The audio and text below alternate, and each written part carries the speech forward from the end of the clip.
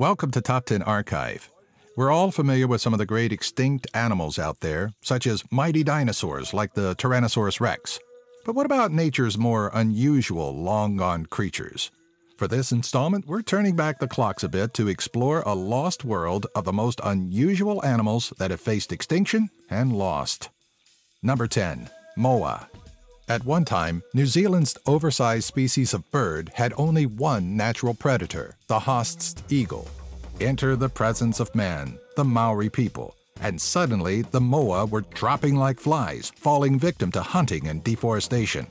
This wingless, flightless bird was wiped clean from the planet by 1440 AD. Its oddly shaped, yet still slightly majestic form eradicated entirely with help from the Maori. Moa grew to a height of nearly 3.6 meters or 12 feet in height and could weigh up to 230 kilograms or 510 pounds. Hey, if you're at all disappointed to have not seen this massive bird in the flesh, then you're in luck, as the moa has been looked at as a potential cloning candidate. Number 9. Longisquama. There's still some figuring out left to do over this tiny reptile, such as what purpose the appendages that sprouted from its back were used for. Initially, it was believed that there were 2 rows of these appendages that allowed the tiny lizard to glide, but further studies point to just 1 row that stands straight up from the back. So, if not for gliding, what purpose could these extensions serve? Protection against predators is a popular theory, though it's still up for debate as to whether the appendages are actually skeletal or if they were more like feathers or scales. As we're stuck hypothesizing based off of incomplete fossils and a low-quality skeleton, only Longisquama's Triassic brethren know the truth, and they're unlikely to let us know anything anytime soon, as they've been extinct for an estimated 225 million years. Number 8. Chalocutherium. Should we ever mate a gorilla with a horse and sloth, chances are we might get something that looks a bit like the Chalocutherium. Though this prehistoric mammal may look intimidating, coming in at a bulky and muscular 2.6 meters or 8 feet tall, Chalicotherium is a part of a genus of herbivorous odd-toed ungulates in the Chalocutheriidae family. The Chalocutherium sported 2 large forearms, used primarily to grab and pull on higher branches. The disproportionate size from front to back suggested that the Chalocutherium would walk on its knuckles and sit back on its much smaller hind legs to feed. The name Chalocutherium translates to pebble beast and refers to teeth found in 1833 which were said to be pebble-like in nature.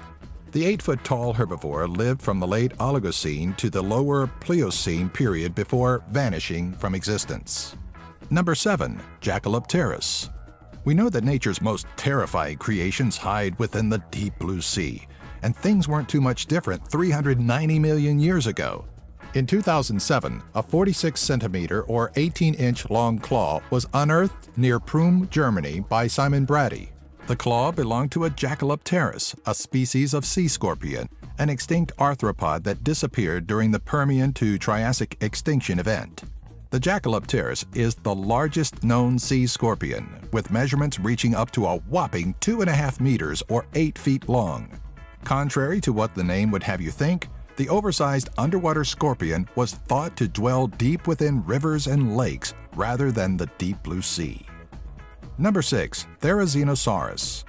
During the crustacea used to pull branches down, the sharp claws made for a great defense against gutsy predators. Sizing of the Therizinosaurus has been determined to be up to 10 meters or 33 feet in length based on several incomplete skeletons. It's believed the claws of this large creature could reach up to 1 meter or 3.28 feet in length. It's probably a good thing this creature died out some 70 million years ago. Number 5. Ceratogaulus. Gophers aren't really something new and unusual that we deal with, but imagine if the common gopher was given small horns atop its head. The stubby skeletal protrusion served no real known purpose, though it's likely that they had something to do with defense. The horns are placed in such a way and are thick enough to indicate that they were present to protect the Ceratogaulus' vulnerable spots, such as its head and neck. It's questionable how effective they really were in a defensive position, as this tiny rodent died out sometime after the Pleistocene era. This creature is also the smallest known mammal to have had horns. Number 4. Quagga.